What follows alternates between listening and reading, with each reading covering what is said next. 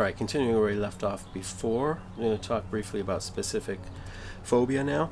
The 50% mark, more or less, for kids to develop specific phobia is age 6. So this is a fairly young disorder. This happens to young kids mostly. And after 6, 7, 8, not very many kids develop any specific phobia. So that's nice to know. Specific phobia itself is the most common anxiety disorder in children, not adolescents, but like elementary schoolish, pre-adolescent children. The most common targets are things like animals, stuff in the natural environment, so phobias of weather events like lightning or thunder or hurricanes or something. Blood injection injury phobia, so the whole I faint when I see a needle type thing. Situational things like seeing somebody who looks angry or being in a situation where there is somebody wearing a mask, things like that. And then other things like clowns. Yeah, clowns, it happens with some kids. It's not as common as people think, but yeah, it's there.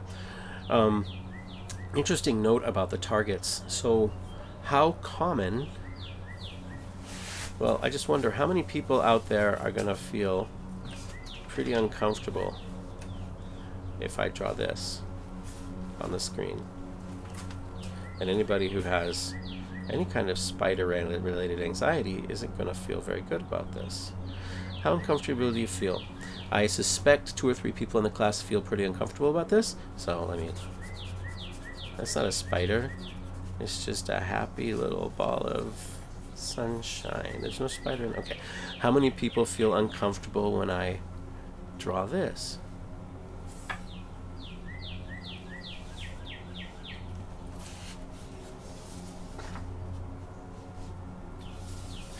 That's supposed to be a gun. There's an interesting fact. A lot more people are killed by guns in the United States than by spiders or snakes or dogs. And a whole lot more are killed by cars than any of the above. So I'm going to draw a terrible car. There's your wheels. Your wheel wells there. Got some wheels sticking out of there. And yet, car phobias and gun phobias are incredibly rare. There are very few car phobias and gun phobias out there. That's you. And this argues, but we have a lot more, like, of people who have phobias. We have a lot more dog phobias and height and falling phobias and water phobias and drowning, spider phobias, snake phobias, stuff like that, blood phobia. Those things are much more common. So this argues for the genetic basis for phobias, because we just haven't had evolutionarily enough time with cars and guns for people to develop phobias of them. If we have cars and guns for about 50,000 years consecutively, then I suspect we'll have a lot of phobias of those things. But by then we'll just have like implants in our brains, and we won't even be, they'll just be consciousnesses in a network of computers on some gas giant planet. I don't know. Maybe we'll still be here. Maybe we'll never do anything else. So a phobia is specifically a fear in response to a target. If you don't have a target, it's not a phobia. And phobias promote avoidance. We're going to talk more about that. Avoidance is a major component of anxiety disorders and is one of the things that causes a lot of the problems.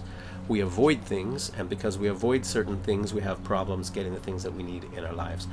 And then it's not a phobia unless it causes impairment. So of course you got to have that impairment business. It's got to impair your Leben and your Arbeiten.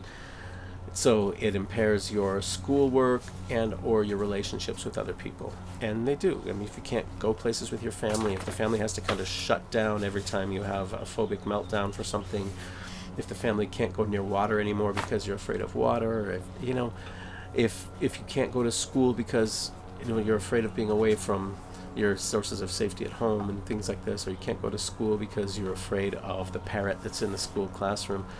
These kinds of things are the Leben and the Arbeiten problems, and so that's what always happens in the DSM to define a disorder. That's the approach it takes.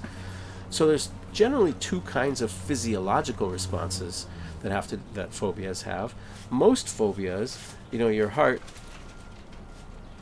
It's a terrible heart. I don't really know exactly what hearts look like. Your heart goes crazy, and your lungs kind of start breathing shallow and fast, and your blood pressure goes up, and your galvanic skin response, which is electrical activity, sort of a generalized on the surface of your skin indication of overall nervous system hyperactivity. So all of those things are happening. This is still you, even if you can't see it. All of those things are happening, so it's still recording you, even if you can't see it on the screen. Just letting you know. So all of those things happen with most phobias. In other words, it's the fight or flight response. So here we go. F, fight or flight response. However, BII phobia, which is blood injection injury phobia, has a totally different pattern, so you can't treat it the same way. The treatment involves reconditioning your autonomic responses, your nervous system responses to the threat.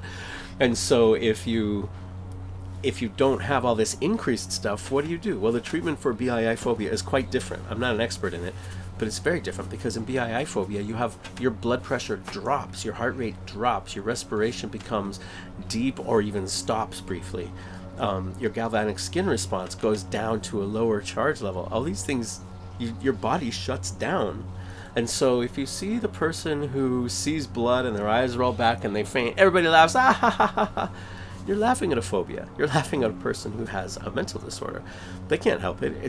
It's built in. And treatment for that is actually really interesting. And it's, yeah, that's an extreme version of a response to that. But all the lowered blood pressure and heart rate, it can be a shock and make you pass out. So social phobia, let's talk about that. Otherwise known as social anxiety disorder. So you can see here that the peak is a social anxiety peak around age 13-ish. So social phobia, the primary feature is persistent fear of social consequences, of negative social consequences. So humiliation, embarrassment, all of these things, these are negative social consequences. Other phobias, like the phobias we looked at, fear of dogs, underlying that, even if it becomes irrational, and they always become irrational, otherwise it's not a disorder. They always become irrational, but underlying it is a fear of something that could hurt you physically, right? But social phobia is something that could hurt you socially. You're afraid of social harms. Everybody's afraid of social harm. I mean, we are social creatures. Most of our good and bad stuff that happens to us is social. Most of our dangers and rewards in life are social. And so it makes sense that we have this whole class of disorders. But social phobia is an exaggerated pattern of fear of social harms. So you're afraid of embarrassing or humiliating yourself. And so people who have social phobia, probably the worst thing you could possibly do to them is embarrass them or humiliate them in public. And you should probably go to prison for that. That's a pretty horrible thing to do if you did it on purpose. Sometimes it's a fear of acting in an embarrassing way, which would lead to the embarrassment or humiliation, because we know that would happen. It's almost always in a social or performance situation. So people with social phobia, frequently it takes the form of extreme fear of public speaking, or reading aloud, or writing in ways that other people can see you're writing. So social phobia can express itself in like writer's block, but a specific kind, where I can't write anything because I'm afraid of what people will see when they see my writing. Not so much I have no ideas, but more like fear of evaluation by other people. So the fear of evaluation and negative judgment by other people is the fundamental component of social phobia. It has a whole bunch of secondary symptoms, though. People can sometimes be accused of not having any problems if they have social phobia, because in some situations they're fine. Most of those situations will be where they're familiar with people. Because you're afraid of a negative evaluation, if you're comfortable that you're not going to get certain negative evaluations with certain people, you become comfortable with it. Even an irrational fear like social phobia, I mean, it eventually does respond in some way to conditioning. And so if you've lived years with people like your parents or your family or your best friend or something, and you know the kinds of evaluations you'll get from them, and that becomes a little more grounded in reality, then you're not afraid of them. It's going to be unfamiliar situations, unfamiliar people that are going to be the biggest problems. Now, of course, because this is an autonomic nervous system type thing, this is a classic phobia, it's not BII, you have people with social phobia will sometimes go to their doctors with somatic complaints. Somatic means physical body complaints. Blushing, restlessness, sweating, complaining of illness, stomach aches. Especially young children do this because children are very bad at explaining what they're feeling, especially why they're feeling it. I mean, it's complicated to know what you're feeling and put it together with a potential cause.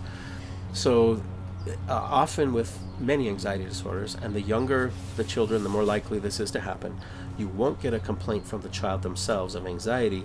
You'll get a complaint of something physical: stomach aches, headaches, sweating, I'm sick all the time, that sort of thing. So people tend to avoid, and I mentioned avoidance is going to be a big thing with a lot of anxiety disorders. So avoidance is going to be a big thing. People will start avoiding the situations that have the phobic thing. So they avoid social situations where they could be negatively evaluated by other people. And so this has a lot of consequences, like there's very low self-esteem in social phobia because people know that they're supposed to, that there's pressure for them to do certain social things. Like they're supposed to be able to stand up in front of the class and read something. They're supposed to be able to say hi when mom introduces them to somebody, and they just can't ever, you know. And so they feel bad about themselves. Selective mutism becomes a big problem in a lot of younger children, where children will speak only to a certain few people in their lives and absolutely will not speak to other people. And sadness, loneliness, and it harms your educational achievement. If you can't participate in school and you start missing school, because missing school becomes a big deal with a lot of these things too, especially the social phobia issue. So moving on. So the prevalence is about 1 to 2%. Now my benchmark is always ADHD, you know, 5-ish%. 1 to 2% is lower. The onset is usually the mid to late teens, but look back here. I mean, on our chart it says 13, so different estimates. But the peak, well, the 50% midpoint is 13, but I think it picks up a little while after that. So these are both accurate statements. You need to be able, however, to see yourself from the outside. Now this is a weird old way of saying it. See yourself as an object. You need to be able to imagine that you are like what you look like from the outside. You can't understand social evaluation until you understand what you look like to other people. And that doesn't happen. Oops, I just dropped a really important thing. That doesn't happen until kids are 4 or 5 years old usually. You need some fairly complex parts of your brains to develop with the right kind of environmental experiences to help that happen. You need to be able to take perspectives. Now this is an advanced version of theory of mind. You need to be able to understand. So this is involved in theory of mind. That TOM means theory of mind. That's how it's usually abbreviated, although it's not Tom. I should remember that's a capital M. So theory of mind, being able to think about what other people are thinking about other people's thoughts, thinking about other people think. You can't be afraid of social evaluation unless you can think about what other people think of you, right? And you need to be able to think of yourself as a separate person from other people. And so you have to have some tasks with a social evaluative component in your life. So there are people who don't have social phobias because they just have an incredibly restricted experience. They're not around anybody unfamiliar almost ever. And some of those people might have a terrible experience when they finally are around unfamiliar people. They'll suddenly realize that not everybody is your family and your 5 friends. So that's why this is not happening until about childhood or early adolescence. You can't do these things. Plus, once you're able to do these things, you start to do them constantly. This thinking about social evaluation and stuff, because you're concerned about it all the time. It's a major task of your life. We are kind of programmed with a combination of genetics and our culture to prepare ourselves for the social aspect of survival. And so that's when it really kicks in, is in early adolescence. So let's briefly talk about what it means when they say a disorder has a certain course. This is a special medical word that's been applied to mental disorders as well. The course is the pattern of symptoms after the disorder starts. So there are some common words like chronic course, acute course, subacute, recurrent. So you should kind of be familiar with these things as we go along. This will pop up over and over again in this field for you. The more medically connected the stuff is, the more likely this will pop up for you. Chronic course means it's long-lasting, it's persistent, and it's often affecting multiple systems. So chronic is bad. Chronic course means there's not much likelihood that this is going to get better on its own. It's also usually meaning that there's a lower-ish likelihood of it getting better even with help, even with treatment. Acute course means it starts suddenly and it gets back quickly, but it can also back off relatively quickly. Subacute is in between those two. Recurrent means on again, off again, and I couldn't help myself. I had to put a picture of, the stupidest television couple that's ever been on television. They were really a terrible couple. Nobody should have ever thrown them together. I really hate Ross and Jennifer Aniston. Rachel should have gotten together with Joey. That's what should have happened. Should have been Rachel and Joey. Come on, people. Ross, whatever, man. He's messed up. He'd find somebody someday. Some other nerdy professor. Who am I to argue with that? All right, so social phobia has chronic course in general. It does not tend to be a quick thing that comes and goes. If you've got social phobia, it's most likely, statistically speaking, that you're going to be dealing with it the rest of your life, with it or something else that kind of develops from it. The duration, it often remits by adulthood, but the problems in a subclinical sense tend to last for years and years. But it does tend to kind of go away by adulthood for a lot of people, at least the most acute clinical symptoms. And it has very high comorbidity, mostly with other anxiety disorders. Now this right here, if you have high comorbidity, mostly with other anxiety disorders, what that should be suggesting to you is that you have just a general anxiety proneness, and it can express itself as various things. So you have social anxiety disorder, and then later, early in the life, you had a phobia, and then later in life, maybe you're diagnosed with GAD or something, which is maybe is this. So when you have something that is comorbid with other things that are like it, that should be suggesting to you the possibility, not the certainty, but the possibility that this thing is deeply tied into the fundamental underlying diathesis, underlying predisposition for the problem. So social anxiety having a high comorbidity with other anxiety disorders suggests that, in about 2 seconds, I'm going to say get out of here and go in the house, because this is getting ridiculous. I'm serious. One more thing, and then you can go in the house. The house is nice and warm and cozy. You can stay in there. So it's mostly comorbid with other anxiety disorders. That should suggest to you that it is tied into the underlying condition, so whatever anxiety proneness actually is. So the treatment is cognitive behavioral therapy with modifications, which is the treatment for every anxiety disorders. And the B is a big, big thing. So anxiety disorders, you need the behavioral stuff to be extremely strong here.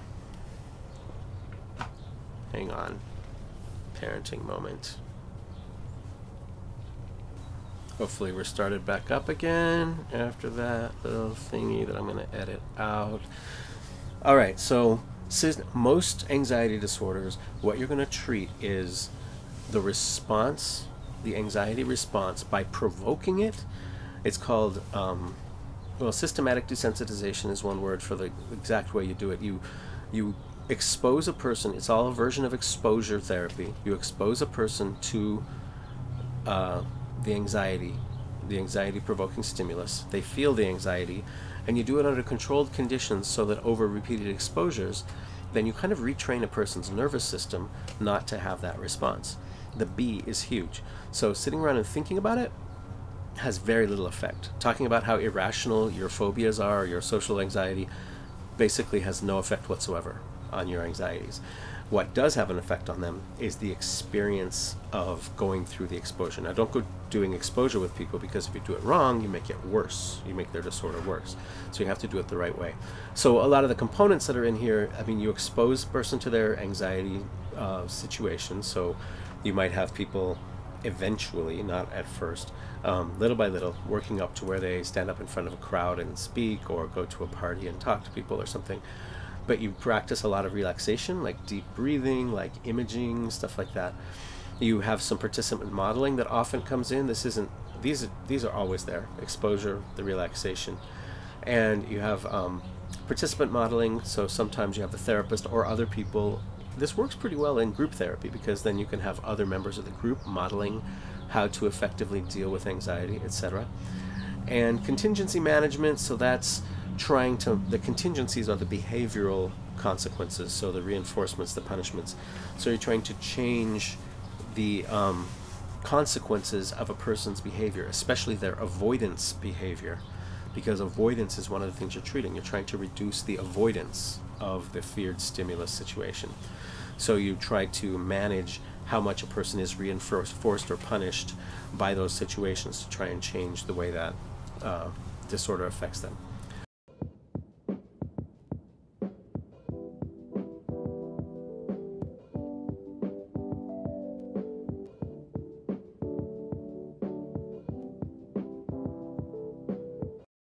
So an overall theme of all disorders is that reinforcement of avoidance is underlying them heavily. Now, there's still the genetic component, it's still biological, it's an uphill battle sometimes, especially with something like GAD, but reinforcement of avoidance is one of the things that is happening. And some people are more prone to develop that chain reaction, and some people are less prone to it. Some people want to hang on to it. Their biology, their nervous system was just kind of built to hang on to that reinforcement of avoidance thing, and some people less, and probably a little more if they have the disorder. But you treat this with behavioral therapy. You expose people to the, overall there's just a basic pattern. You expose people to the thing that makes them anxious, and you prevent them from avoiding it. You prevent them from escape. That sounds terrible, but of course you do this with their consent in ways that they are involved in, and you do it gradually, a little at a time, most of the time. You can do it all at once, but why would anybody do that? That's intense. So let's talk about separation anxiety disorder. This happens at a young age also. This is a toddler disorder mostly, and its primary symptom is anxiety about your major attachment figures. It's anxiety about being separated from them or harm happening to them. These are the things that you're worried about when you have separation anxiety disorder. Now, every kid is worried about this. Pretty much every kid worries about these things. But when it becomes excessive, when it affects your relationships, when it kind of like modifies the way the family has to do everything, when you can't go to preschool or whatever, yeah, that's a problem. So it has a bunch of secondary symptoms, like being seen as clingy, generally fearing okay, let's just stop here. Saying that this is a secondary symptom, I mean, your book, I think, lists this, a secondary symptom of anxiety disorder? No, I don't think so. There's just this anxiety proneness, and that's what this is. So if you have separation anxiety disorder because you have anxiety proneness and it expressed itself that particular way, well then yes, you also have general fearfulness and anxiety. I mean, yeah, this isn't like happening because you have anxiety disorder. I don't think that makes much logical sense. I could be wrong if the research shows this, but I think logically it makes most sense. This is just an expression of the underlying problem that gave rise to the disorder in the first place. Nightmares, somatic complaints, again, always, especially with kids who can't express their feelings very well. They express behaviors and they express sickness and physical complaints. But you also get depression and apathy. You also get a reluctance to go places, which makes sense because you don't want to be separated.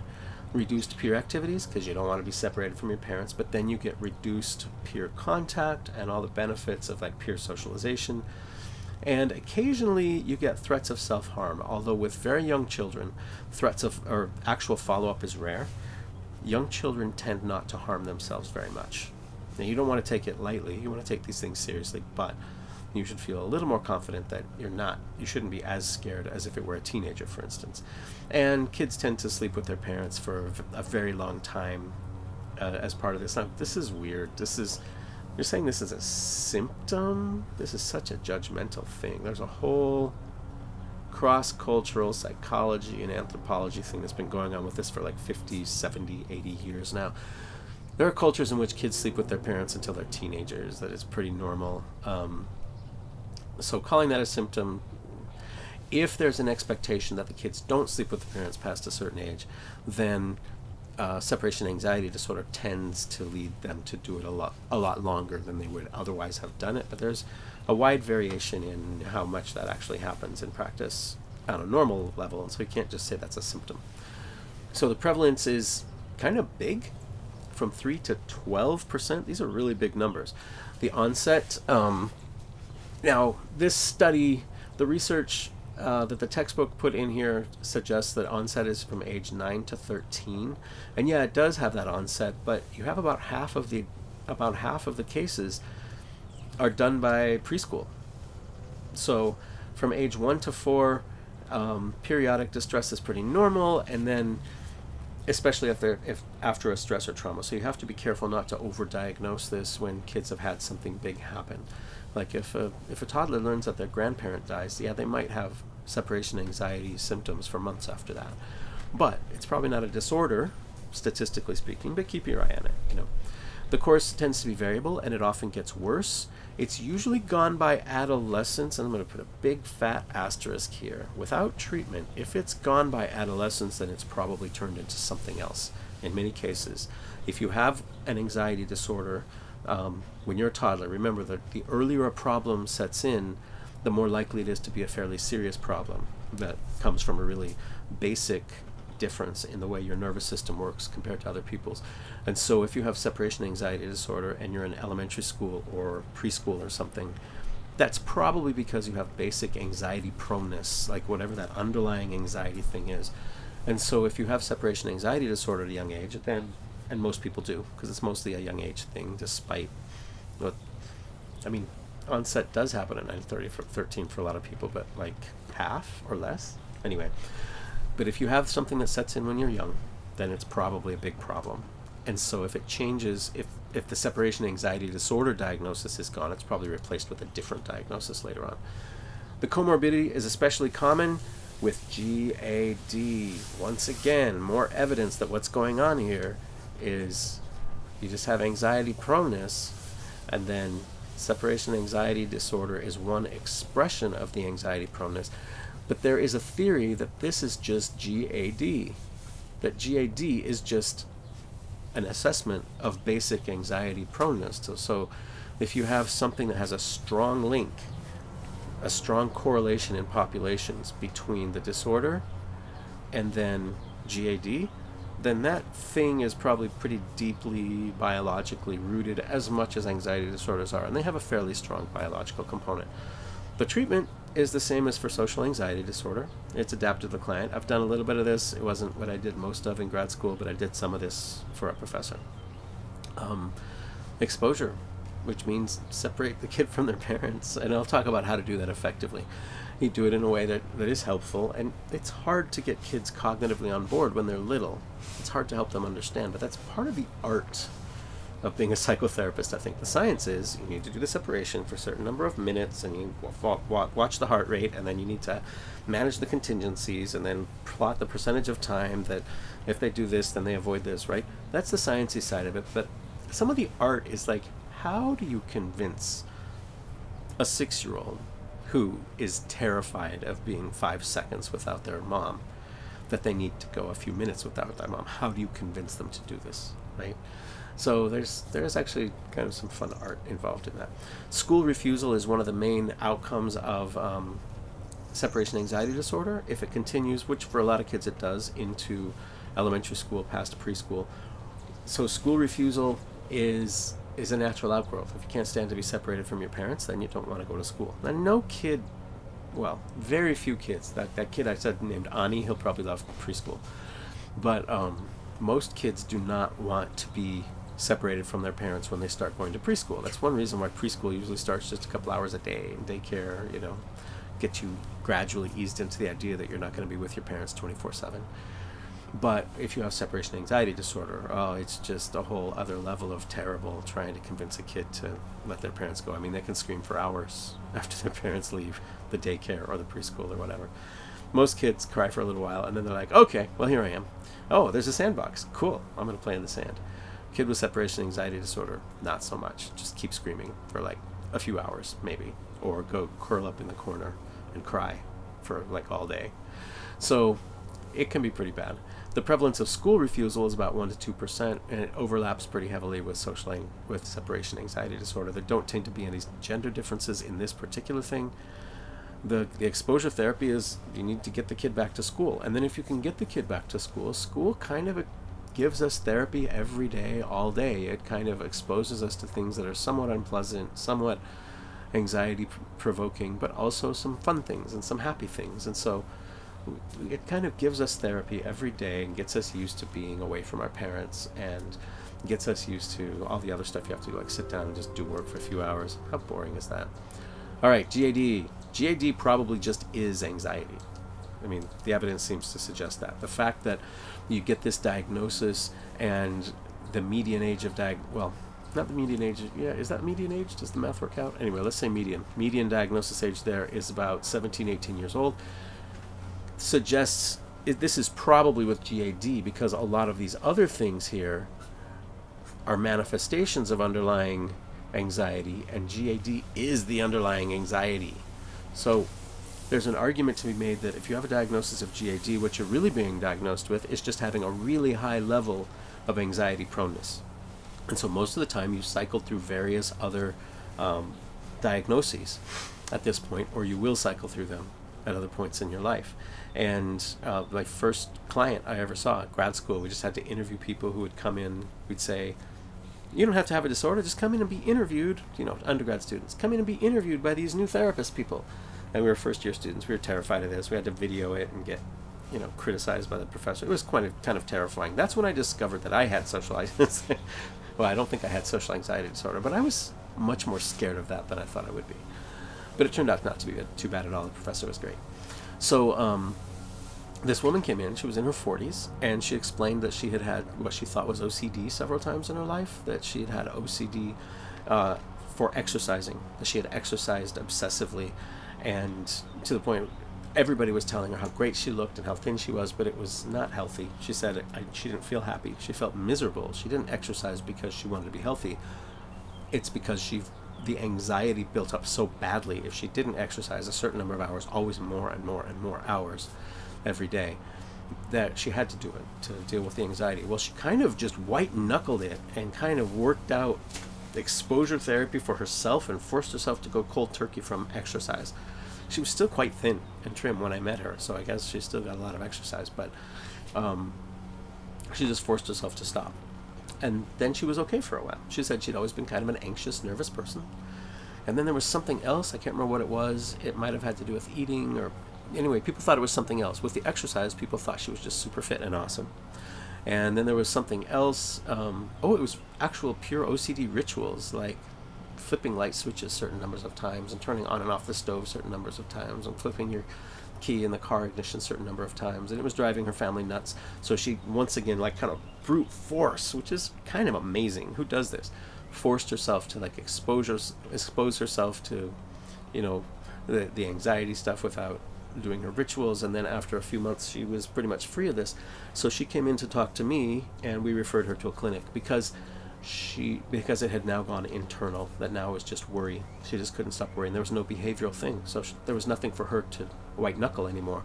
She couldn't force herself to stop worrying. You can force yourself behaviorally not to turn the switch. You can force yourself not to go to the gym and run or lift weights or whatever, but you can't as easily force yourself to just stop worrying. And her worry was destroying her family's relationships with her. She couldn't let them go places. She was constantly calling her husband, her kids, multiple times a day to make sure they were okay.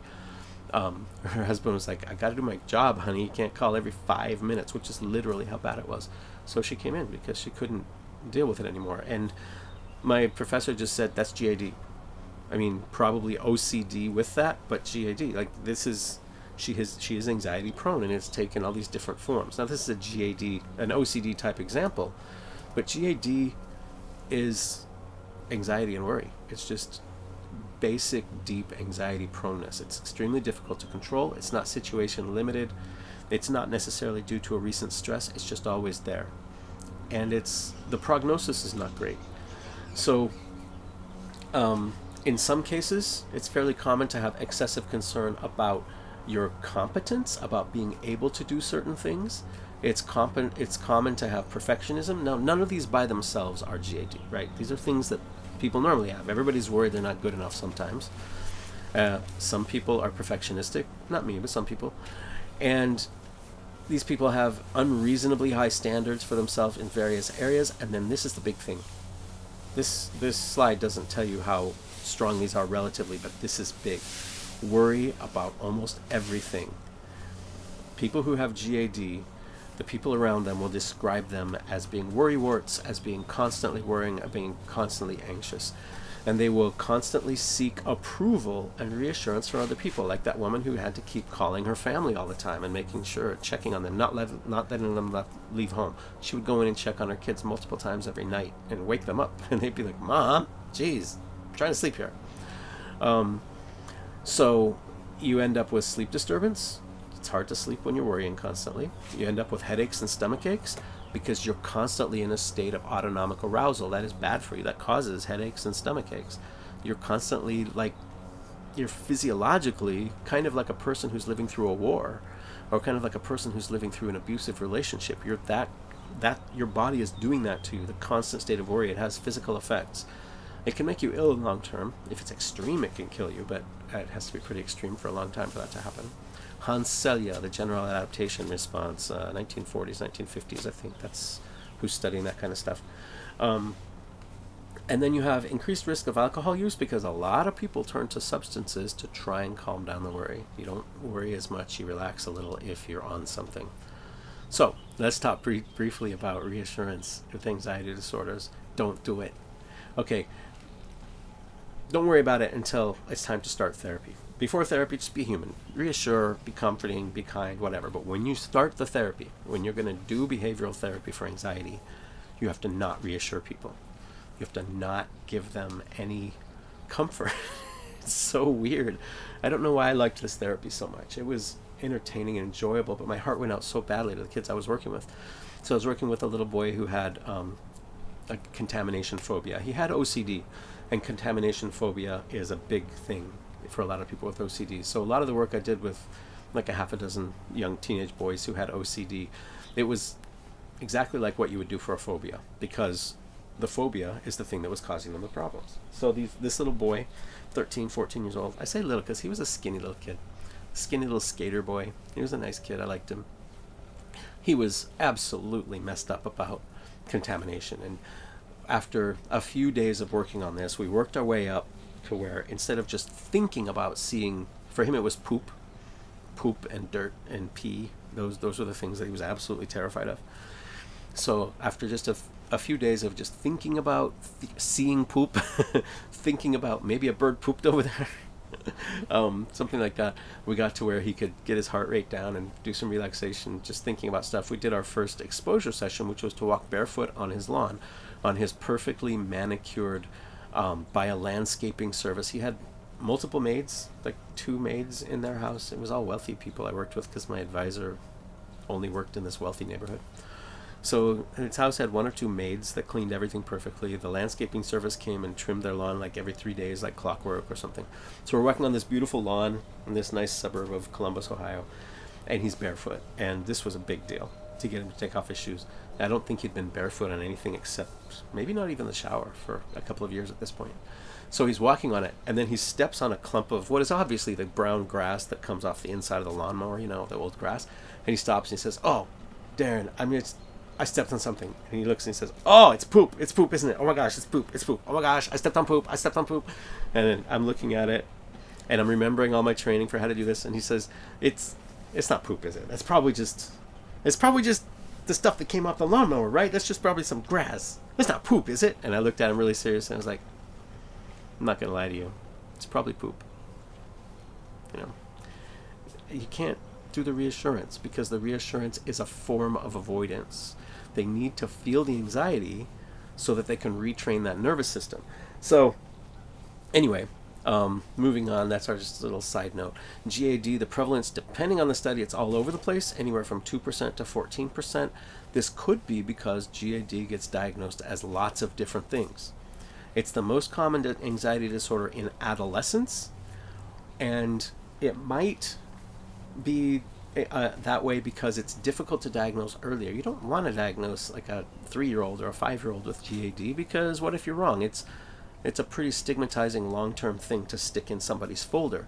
You want to write about it. If it's there, you want it to go there, but you don't want to jump to that conclusion. And so a lot of times you let the evidence build up, and people go through multiple different disorders. They have social anxiety disorder, they have a phobia, they have social anxiety disorder again, they have school refusal, they have separation. And then at some point, a clinician will say, let's look at this and let's look at the rest. I think you have GAD, right? So GAD, the diagnosis tends not to happen until later. Median age is 10 on here. I think it was a little different on our sheet. Like I say, there are different estimates, different studies, give you different numbers. This is a big thing about the course. The course of this thing, and you don't want to see this, it's chronic and it usually gets worse. The number and severity of the symptoms tends to to increase over time, and extremely high morbidity. So separation anxiety and phobias, of course, other anxiety disorders that pop up in early childhood, right? GAD means that you have extremely high anxiety proneness. You're just wired for anxiety, and it's going to be the thing you struggle with. And so, yeah, it makes sense that the biggest comorbidities would be the things that pop up early in childhood, because the earlier a disorder shows up, the worse it probably is. And so those kids, the ones who had separation anxiety and phobias, those things probably popped up earlier in life. And for many of them, that was an expression of the fact that they have a deep genetic loading for anxiety. They're prepped for anxiety. And it's also correlated with depression. And depression and anxiety have some links. So anxiety disorders are going to be more highly correlated and more comorbid with other anxiety disorders in general. But then beyond that, the next most common comorbidity is going to be depression and depression-related mood type disorders.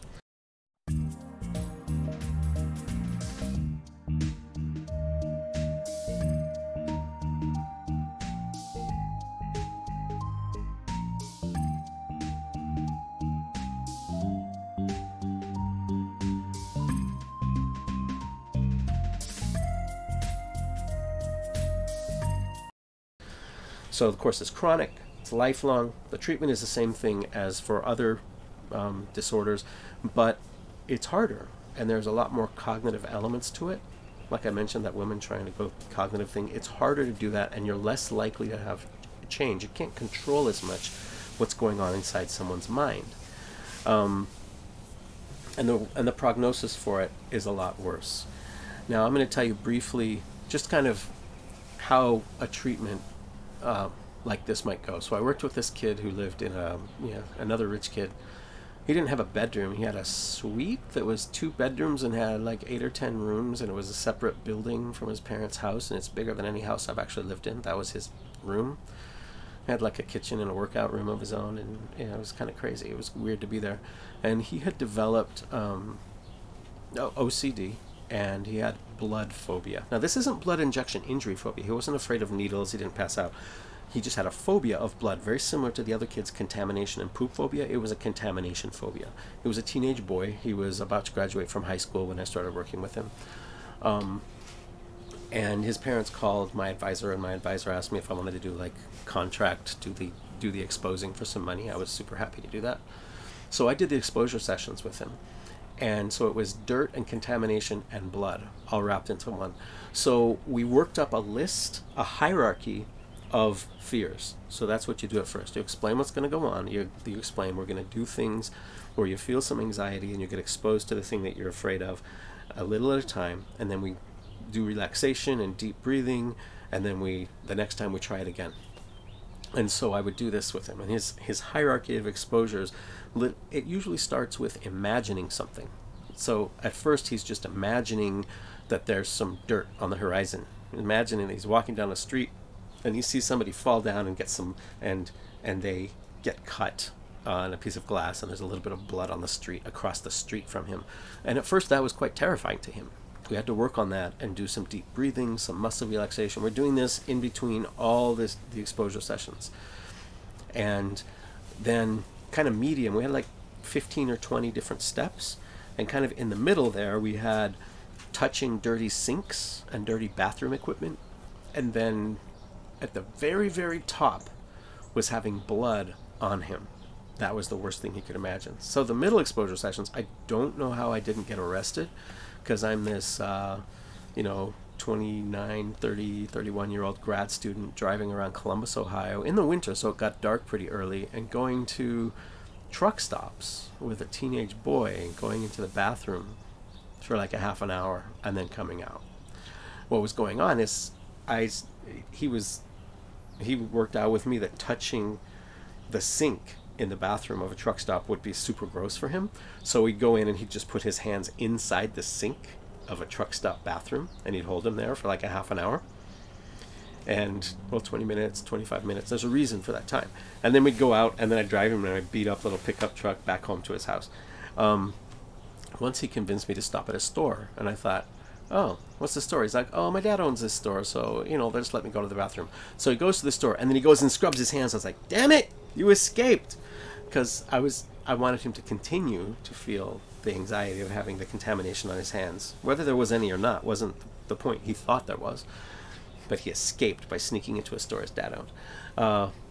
But, no, we did that a few times, and it was amazing how quickly the anxiety dropped. Now, he never felt good about doing that, but as we did those things, he felt okay about, like, getting in his parents' car, about seeing his friends, you know, things he couldn't do before. It had become so bad over the previous months that he was not doing any of his fun senior year stuff. He wasn't seeing his friends, he wasn't seeing his girlfriend, he wasn't doing anything. It was all also wrapped up very much in homophobia and really inaccurate and bad ideas about AIDS and HIV. And so I worked a little bit on that, but mostly it was just my end was the exposure. So his final exposure was blood. And his parents were Jewish, and they said, well, if you can keep kosher, that would be great. And I had to learn a little bit about this, and because it's not my background. So I did, you know, like an idiot. I called around to some butchers, asked if they could get me kosher blood, and they asked, like, you know, did I actually know what kosher meant? So you can't have blood. So I made some fake blood, but I didn't tell him it was fake. But I told his parents, but they promised not to tell him. I took some meat. I took some kosher lamb or something that I got from a kosher deli, and raw, and I stuck it in a blender. Don't ever do this, because your blender, you can't use it again for the rest of your life. Like, it's very hard to clean meat, stringy stuff out of the blender blades. So I stuck some meat in my blender and blended it up with some water, and then I strained out the water and added a little bit of red food coloring. Believe me, that was bloody enough for him. It wasn't blood, it was just needy water with red food coloring in it, but it smelled like blood.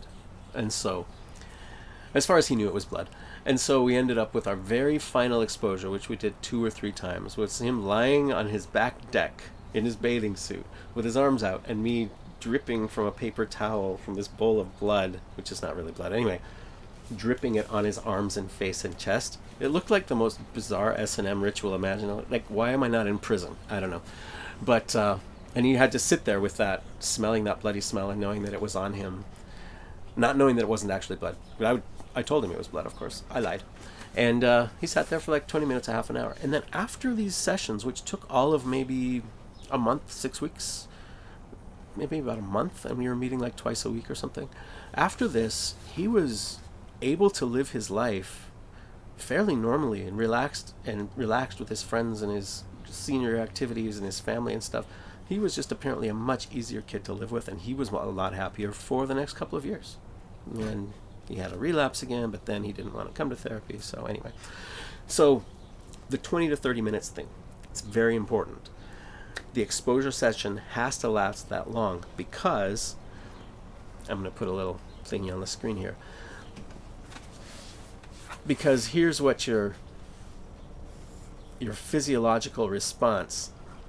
I'm going to put like hair on fire up here, and then here you're just relaxed and calm. Your physiological response, right here, you're exposed to the scary thing. Boom! It spikes up like this, and it stays up there for a while, and then it kind of calms down, and then it goes up again. But this amount of time from here to here is usually about 15 to 25 minutes, if I recall correctly. So keep people in exposure for 20 to 30 minutes, closer to a half an hour, just to be absolutely safe, because you want to stop the exposure here. You do not want to stop the exposure here. But this is exactly where they want to stop the exposure, because this is where they feel maximum awful. So you have to come up with a plan as a therapist for how to keep them there. Now you prepare them. You tell them this is going to happen. You tell them how long it is. There's no mystery here. You tell them what's going on. As long as the kid is old enough to understand, you explain this. And the exposure drops off because your adrenal glands, I mean, your adrenaline and cortisol, you just can't keep that up for so long. But after a little pause period, eventually your body goes into another alarm cycle. So you want to stop when one alarm cycle ends and before the other one begins. And usually 20 to 30 minutes is a really good time for that. But what happens if you leave in the middle here? Well, now you've done a massive avoidance. You have become terrified by the therapist, and then you avoided that. And so you've been reinforced on a biological level for avoidance. And you've just made their entire disorder worse. You've made it harder to treat and less likely to recover from. So don't do this, because if you can't control that situation, you could make things worse. And I worked a lot with the kids, and we'd have backup plans, and I had people on speed dial on the cell phone in case things went badly to keep them in that session. And you go gradually. You make sure that they can do the easy stuff before they go on to the next step. You make sure that every step is locked in, so every step isn't a massive jump from the previous steps. And so this is all, there's all a bit of an art and science to this kind of thing. Anyway, let's talk briefly about panic disorder. It has one of the higher overall ages of onset. Panic disorder is made up of panic attacks. So in the DSM, you say a panic disorder is panic attack, one or more panic attacks plus, these other things. So what's a panic attack? It's just intense fear or terror with a sudden onset. You can have, many people have had panic attacks in their lives.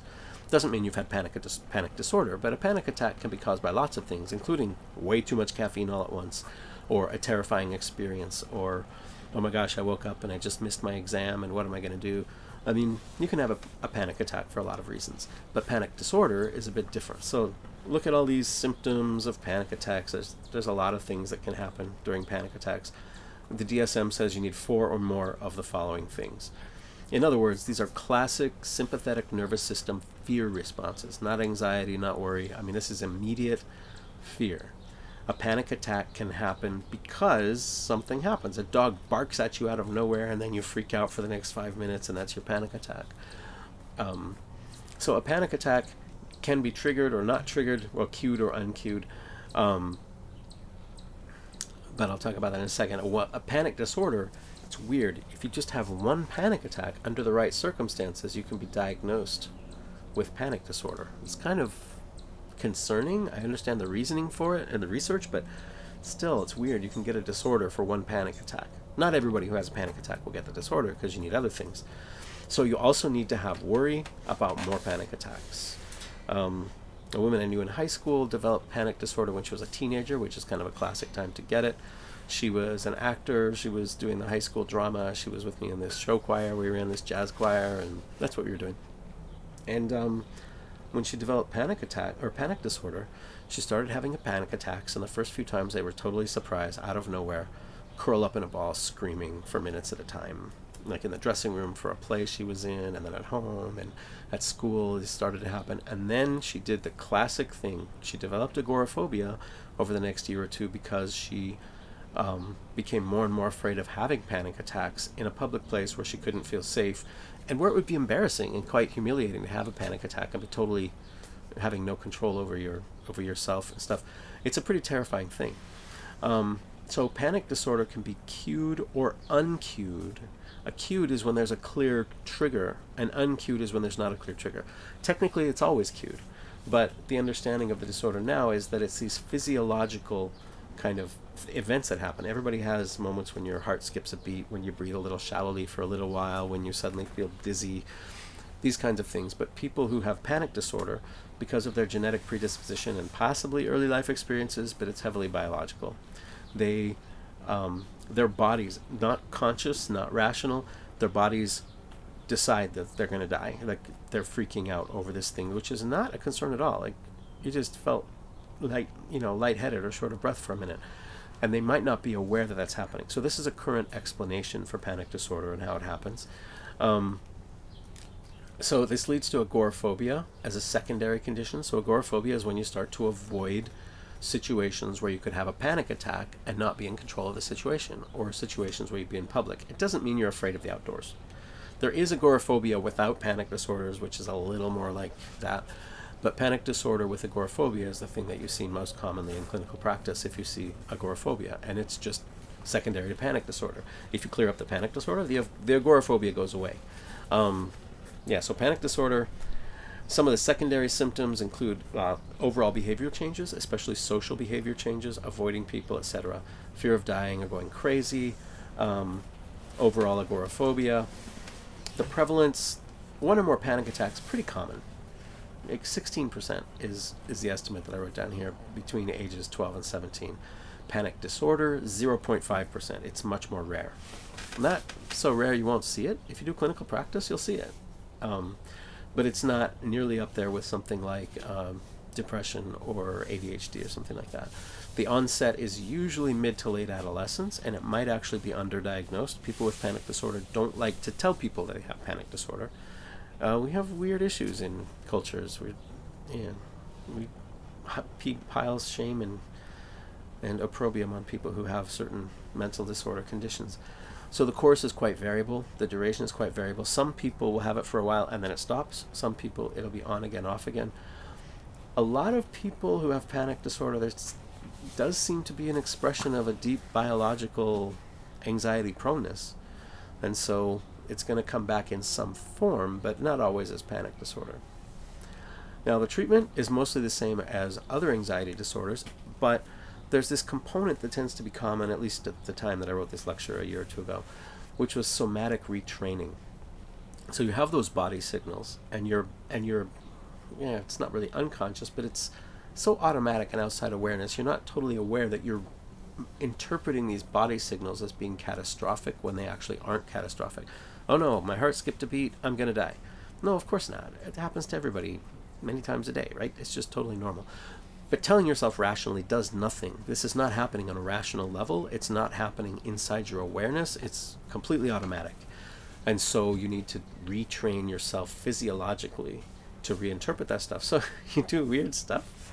You go to therapy and you have therapy people in your group or individual therapy. You ask them to spin around in chairs and get dizzy. You ask them to breathe into paper bags and hyperventilate.